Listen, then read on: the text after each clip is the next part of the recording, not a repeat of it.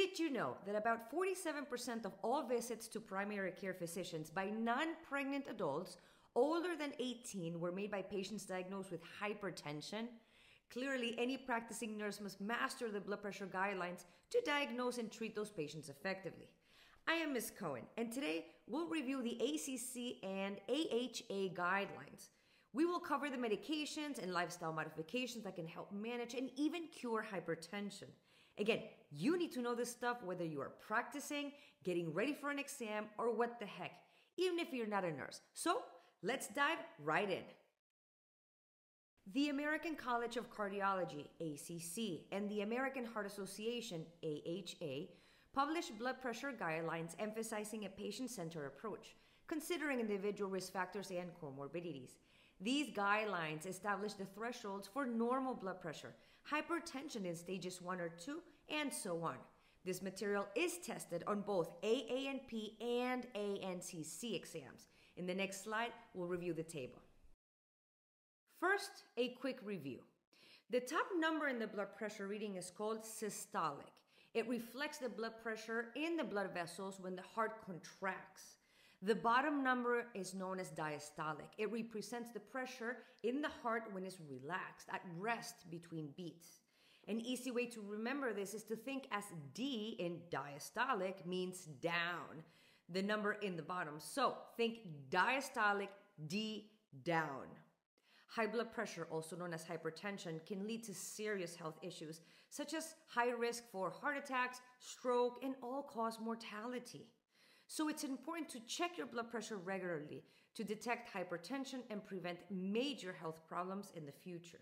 Now, let's talk about this table. Normal blood pressure is less than 120/80. Elevated blood pressure, is in between 120 and 129 for systolic. Hypertension stage 1 is between 130 to 139 for the systolic or 90 for diastolic.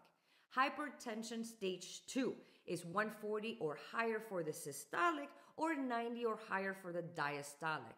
For hypertensive crisis, which is higher than 180 for systolic or 120 for diastolic, it's an emergency and the patient should be sent to the emergency department right away. So let's talk about how we can manage hypertension cases. The JNC, or National Committee on Prevention, Detection, Evaluation, and Treatment of High Blood Pressure, yes, it's a mouthful, but their mission is simply to create evidence-based guidelines for managing blood pressure in the United States. If you just Google JNC guidelines, you will likely be presented with a very complicated chart. The tables below summarize it in a way that is much easier to understand, so let's go over it.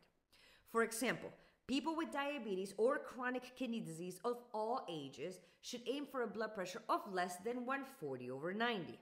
For the general population without these conditions, if they're under the age of 60, the target remains at 140/90, or remains less than 140/90. However, if they're 60 years or older, the target goes up to 150/90. We are more forgiving with the older population to avoid overprescribing blood pressure medications because it carries the risk of hypotension or low blood pressure that can cause dizziness, and you know the next thing, they can fall and then break a hip. Treatment recommendations are split between two groups, African Americans and others. Research shows that African Americans have a higher prevalence of hypertension and may need more aggressive treatment. Thiazide diuretics have been found effective in lowering blood pressure with better control rates compared to other medications when used alone. The JNC8 guidelines specifically recommend that Black adults start treatment with thiazide diuretics or calcium channel blockers alone or in combination based on clinical trial data showing less benefit from ACEs for Black patients. For everyone else, start them with an ACE inhibitor or an ARB as the first line, but you could also use a calcium channel blocker, again, alone or in combination. So, when should we begin prescribing drugs? We typically initiate treatment at stage 1 hypertension if the patient has either cardiovascular disease or risk factors. However, if no such risk factors exist, we may start with lifestyle modifications and delay pharmacological treatment until patient reaches stage 2 hypertension. We've already reviewed the specific blood pressure thresholds in the previous chart. I encourage you to have those numbers memorized. Next, let's talk about choosing the right medications. The selection of antihypertensive drug depends on the patient's unique characteristics, including age, comorbidities, and ethnicity. Additionally, we follow specific guidelines for certain populations. Patients with chronic kidney disease, also known as CKD, or diabetes, ACE inhibitors and ARBs are preferred due to their kidney protective properties. Older adults, their target blood pressure is often more lenient. Pregnant women, we must be very cautious with drug choices to avoid harm to the fetus. You will find blood pressure medication specifics to this population under the Cohen Review Lectures Pregnancy Review. And remember that women in menopause produce less estrogen and are consequently more prone to osteoporosis. So we would prescribe thiazides for their calcium-sparing properties. For more details on the various drug classifications, side effects, and more specific guidelines, I encourage you to visit the Cohen Review Cardiovascular Lectures, where we cover these topics in depth. Lastly, we must not forget about lifestyle modifications. In many cases, hypertension can be prevented or reversed with just lifestyle changes. It's critical to educate your patients on this. What are some preventative measures and lifestyle modifications? Let's review. Number 1, exercise. Encourage moderate to vigorous activity 3 to 4 times a week for about 40 minutes per session. 2, diet. Recommend the DASH diet, which stands for Dietary Approaches to Stop Hypertension, which emphasizes vegetables, fruits, whole grains, fat-free or low-fat dairy, fish, poultry, beans, nuts, seeds, and healthy vegetable oils, limiting fatty meats, full-fat dairy, and sugary beverages.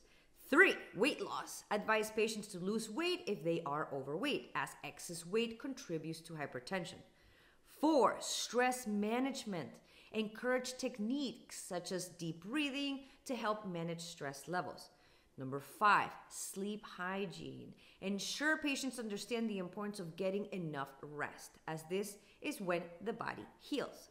Number 6, alcohol and sodium. Advise limiting alcohol consumption and reducing sodium intake, both of which can contribute to high blood pressure. 7, smoking cessation. If your patient smokes, encourage them to quit smoking. Number 8, blood glucose and lipid control. We monitor these levels during annual physicals, and if numbers start rising, reinforce the need for lifestyle changes.